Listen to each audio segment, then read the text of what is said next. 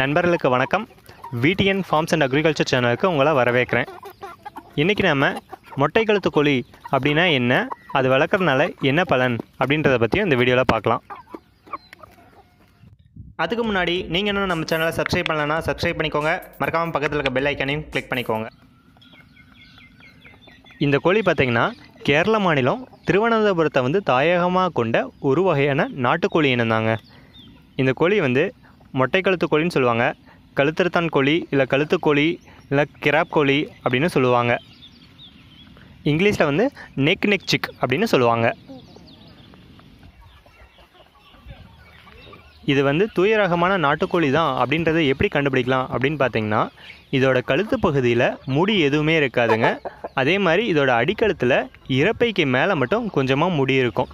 இதை வச்சு தான் இந்த கோழி தூய ரக நாட்டுக்கோழி அப்படின்றத கண்டுபிடிக்கலாம்.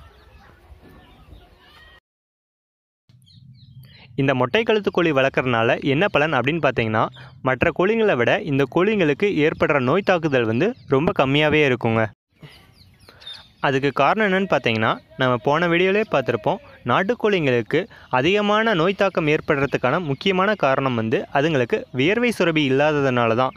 வியர்வை சுரப்பி இல்லாததுனால தான் கோழிங்களுக்கு தன்னோட அதிகப்படியான வெப்பத்தை வெளியேற்ற முடியறதில்ல. அதனால தான் கோழிங்களுக்கு அதிகமான நோய் தாக்குதல் ஏற்படுது. ஆனால் இந்த மொட்டை கழுத்து கோழிக்கு பார்த்திங்கன்னா, இதோட கழுத்து பகுதியில் முடி எதுவும் இல்லாததுனால இந்த கோழிங்களுக்கு ஏற்படுற அதிகப்படியான வெப்பத்தை வேர்வை மூலியமாக இந்த கழுத்து பகுதியில் வெளியேற்றிடுது. அதனால் இந்த கோழிங்களுக்கு ராணிக்கெட், அம்மை போன்ற எந்த நோய்களும் அவ்வளோ சீக்கிரமாக வரதில்லை. இந்த கோழி பார்த்திங்கன்னா, நம்ம நார்மலாக வளர்த்துற சிறுவிடை பெருவிடை நாட்டுக்கோழி மாதிரியே இந்த கோழியும் அடைப்படுத்து குஞ்சு பொரிக்குங்க. இந்த கோழியோட முட்டைத்திறன் பார்த்திங்கன்னா, ஒரு கோழி 14லேருந்து 16 முட்டை வரைக்கும் இடுங்க. நாம் நார்மலாக வளர்த்துற சிறுவிடை பெருவிடை நாட்டுக்கோழி இனம் மாதிரியே இந்த கோழி இனத்தையும் நம்ம வளர்த்தலாங்க. இதை மேய்ச்சல் முறையிலையும் வளர்த்தலாம், இல்லை பண்ணை முறையில் வளர்த்துறதுனாலும் வளர்த்தலாங்க.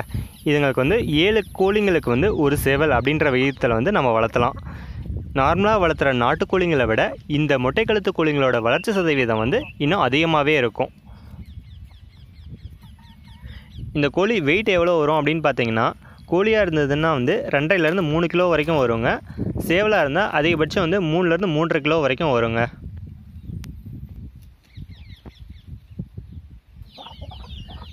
இப்போ நிறையா வகையான நாட்டுக்கோழி இனங்கள் அழிஞ்சிக்கிட்டே வருது. அந்த வகையில் இந்த மொட்டை கழுத்து கோழியும் அழிஞ்சிட்டு வர ஒரு வகையான நாட்டுக்கோழி இனம் தாங்க. இந்த கோழிங்களுக்கு இப்போ விற்பனை வாய்ப்பும் நல்லாவே இருக்குது.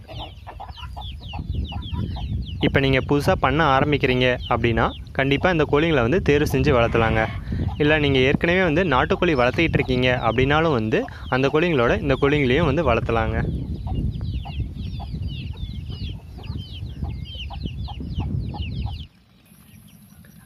சரிங்க, உங்களுக்கு இந்த வீடியோ பிடிச்சிருக்குன்னு நினைக்கிறேன். பிடிச்சிருந்துன்னா லைக் பண்ணுங்கள். இல்லை உங்களுக்கு வேறு ஏதாவது சந்தேகம் இருந்ததுனாலும் கீழே இருக்க கமெண்ட் பாக்ஸில் கமெண்ட் பண்ணுங்கள். மறக்காமல் நம்ம சேனலுக்கு சப்ஸ்கிரைப் பண்ணிடுங்க. நன்றி.